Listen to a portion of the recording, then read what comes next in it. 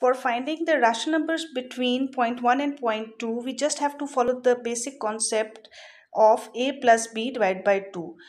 Now, for zero point 0.1, we have in fractions, it is 1 by 10. Zero point 0.2 is 2 by 10. So, by using the simple concept that we will add both the numbers and divide it by 2, we get the first rational number between 0 0.1 and 0 point 0.2, that is 0.15. Now, for finding the second rational number, either we can take the values between 0 point 0.1 and 0.15, or we can take the values between 0.15 and 0.2.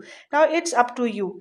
I'm finding between 0.15 and 0.2 by following the same rule that I will add both the numbers and divide it by 2. I get 13 by 40, that is 0.325.